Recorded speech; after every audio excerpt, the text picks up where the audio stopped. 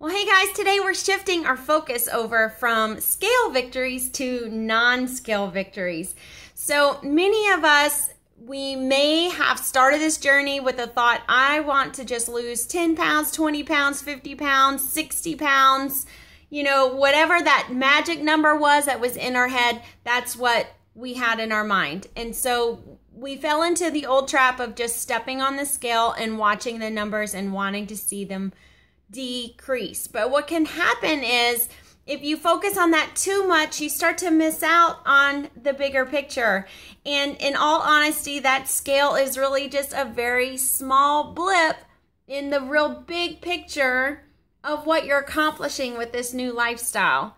So your non-scale victories are going to be anything that you are able to celebrate, any life improvements across the board in every area of your life. So this can be visible, this can be endurance, this can be activities that you weren't able to do before, but now you are. So for example, whenever I first started losing weight, one of the very first places that my husband said he could see was in my face. All of this here started to thin out, and my cheeks were no longer as full. I just started to look different. One of my friends actually told me that too.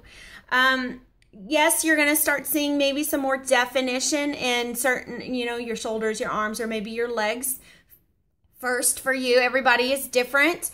The way your clothes feel when you put on your pants. One of the greatest things for me was whenever I started to have a little extra material, not sometimes around the waist or where the mama pooch is, but also like that little under where the tushy kind of curves under, that there was a little extra space under there where my thighs were starting to shrink and my tush was starting to tighten up and lift. And that was huge. Another thing for how, body changes that was non-scale for me, I've never been a big-chested woman, I just never had that problem, or blessing, it depends on how you look at it.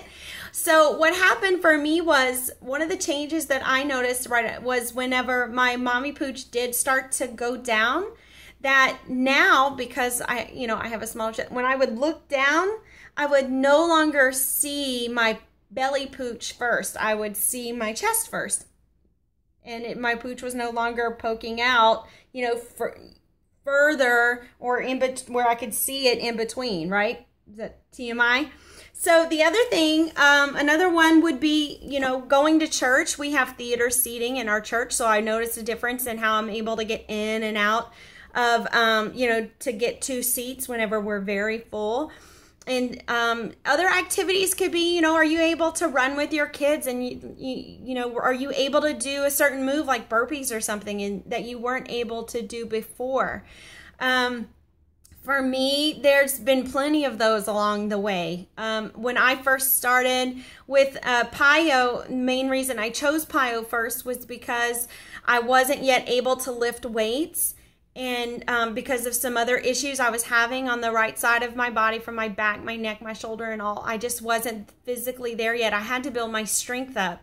So there were certain strength gains that were mile markers for me. Holding plank was a mile marker for me. I wasn't previously able to do that very successfully, and for any extended amount of time without major pain. So I was that was a huge accomplishment for me. So start to think about these things that are non-scale victories for you. And I would love to hear that you share them with the group.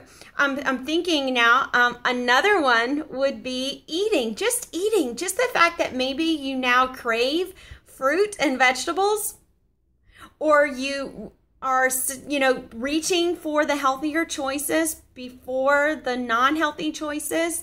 Maybe the fact that you've been soda-free for, I don't know, a month or 6 months or a year for the first time in your life, maybe.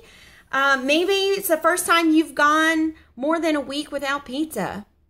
I eat pizza like the next girl, but I definitely try to space it out. And maybe you're drinking more water and you're no longer craving the sodas and the sugary drinks. You know, maybe you've switched from sweet to unsweet. And just knowing that you're fueling your body better and you're feeling better. How you feel is a huge non-scale victory. How you're thinking is a huge non-scale victory. Stop it for a minute and pay attention to the thoughts that are going through your mind, and you might notice that some of your thought patterns have improved as you've started exercising and feeding yourself better. Your body's able to function better. Your mood is lifted. Your perception, your perspective and is shifted perhaps, or improved, or just, you know, you're just in a better mood most days. So start to think about these things. And I'd love to hear you share those with the group whenever they happen. It doesn't have to just be today. Every time you notice a non-scale victory, we want to celebrate them with you. So go ahead, tell us, what are they?